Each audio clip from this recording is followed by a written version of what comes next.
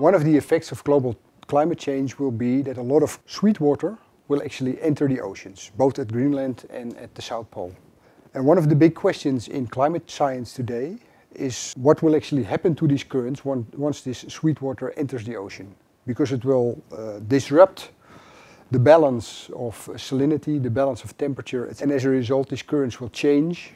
They will become stronger in one part, weaker in other parts, and this will actually have a regional effect on the sea level. We know that climate is going to change over the next 50 years, and what we want to know is how sea level changes. And the eSALSA project is really targeted to determine those regional sea level changes. The eSALSA project is now 1 year ongoing.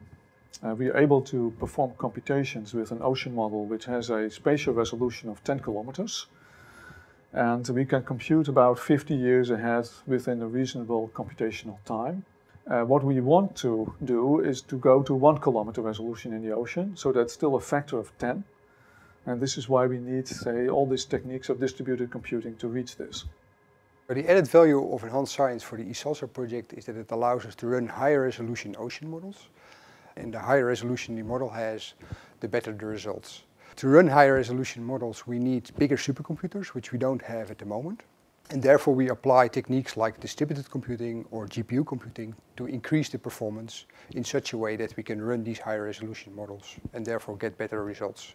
Findings of these simulations are used by many policymakers. An example of a simulation is shown behind me.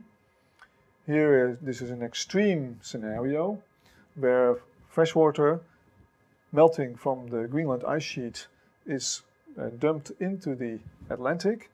And here you see the freshwater anomaly in the North Atlantic. And the change in the ocean circulation you see in the sea level, where you see the picture here, the red means a high sea level and the blue means a low sea level. And if you look at the anomaly, which is induced by changes in the ocean circulation, you see the picture here, where red again is a higher sea level, blue is a lower sea level. And what you see is that because we now simulate this at a very high resolution, you see also the regional patchiness in this sea level change. The eSALSA project is unique because we use very high resolution simulations.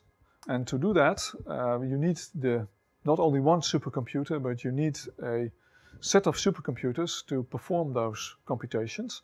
And what we'll do in the eSALSA project is to develop the tools of what we call distributed computing, to use all those supercomputers to make these computations. And in that aspect, we're unique in the world.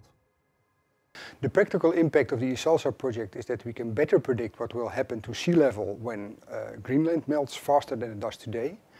And of course this information is very important for coastal protection. It allows us to better predict how much coastal protection we need to be safe in the future.